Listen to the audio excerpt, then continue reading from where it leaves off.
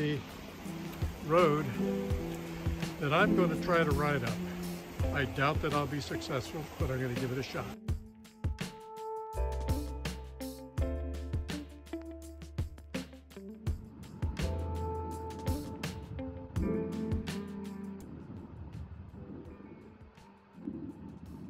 So here's the first gate over here. I'm going to go by it slowly so you can see it. This is a really custom-made ornamental iron gate for sure. And I'm going to ride actually on the wrong side of the road so you can see the craftsmanship here. Look at how this, right up here on the left, where the stone wall butts up against the tree. I came by here one day and came across a stonemason who was rebuilding part of this wall back in the early days. And it's an art. It was unbelievable. He told me that he spends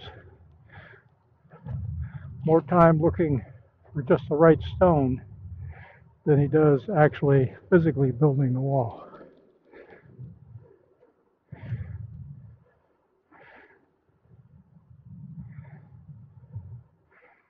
This is a, I don't know if you can see it, but there's a bridle path on the other side of the wall. It goes all around the top of this little, it's not a mountain, it's a big hill. And here is gate number 2. We're going to ride up to it.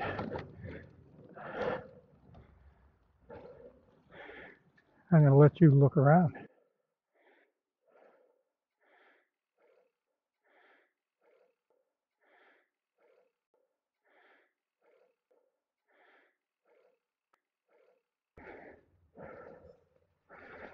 Okay.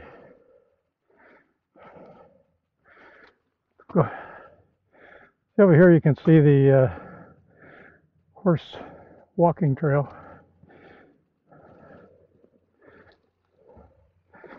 Okay.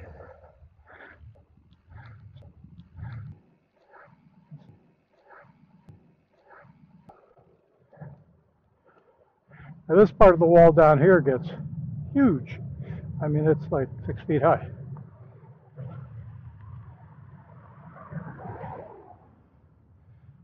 Just gorgeous.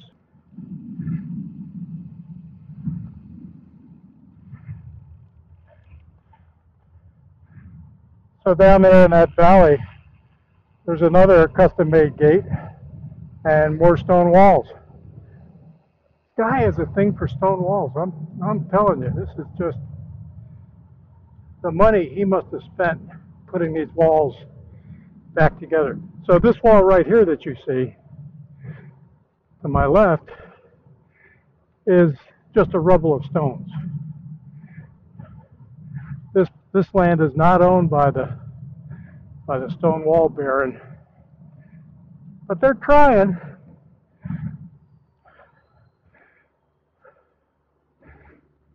But an artist did this. Now I'm not supposed to go up here at all, but cobbles, horse farm, beautiful horse farm, beautiful gate, beautiful stone wall.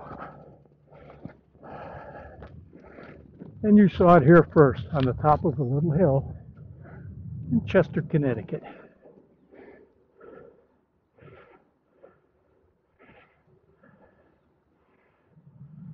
Gorgeous, gorgeous, gorgeous.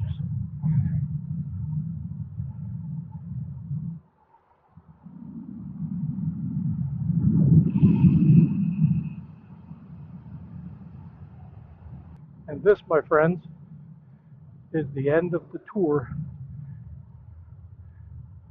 of the beautiful stone walls of Chester. Next, a downhill ride. It's a couple miles away, so stand by.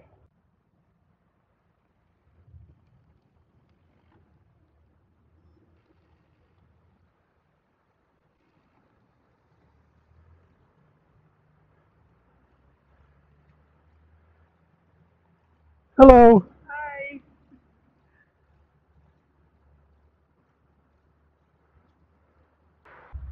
We are about to go down a nice steep hill. I'm going to leave the camera going for most of it. And here's an indication of the grade. This is an 8% downhill. And it's fun. So here we go.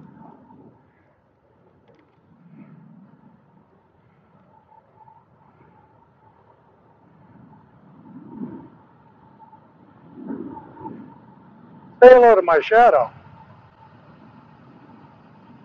Hi, shadow.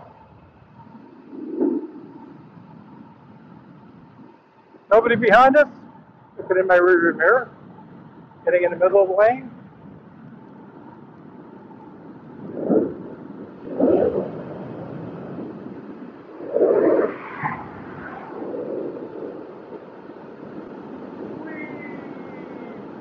Miles an hour.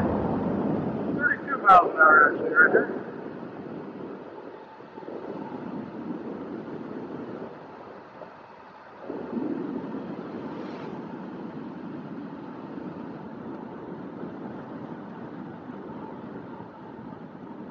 That was fun downhill.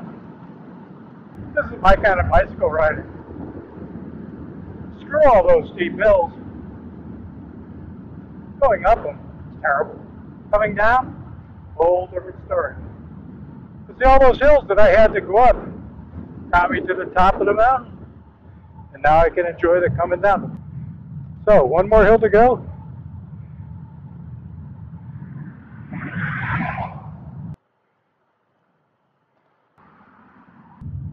We have Cedar Lake coming up here. I'll be passing by it, and it will be off to my left.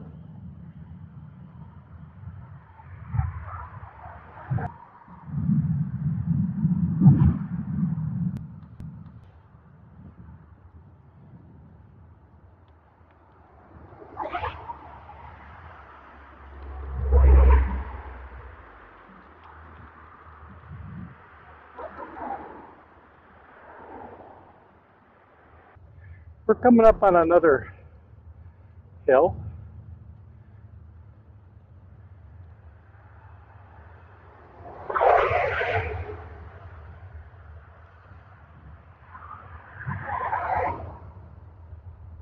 It's the lake off there to the right. Beautiful yellow house right there. I love that house.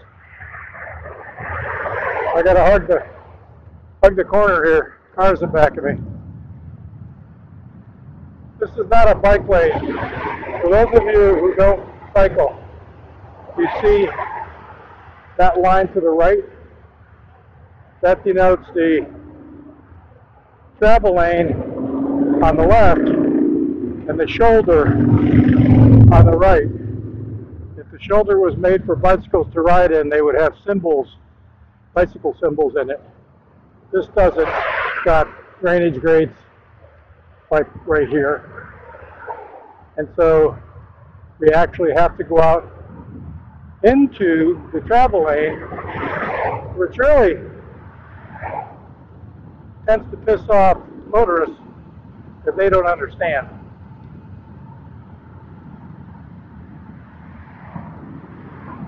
Another drainage grate. So there's no way I could ride to the right of that line. And you don't want to ride on the line, then people try to pass you out when it's unsafe. Like on this corner right here.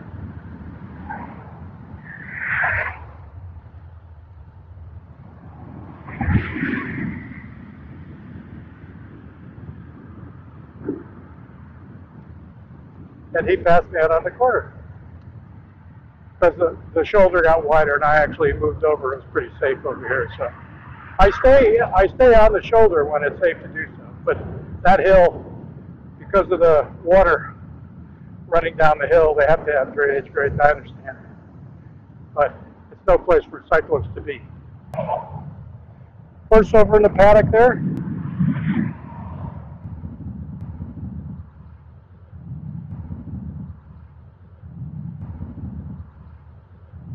Beautiful farmhouse, old house.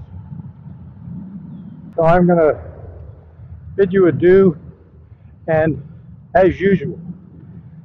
Thank you for putting up with me as I train for my summer ride, as I try to work on my cycling skills as well as my video skills.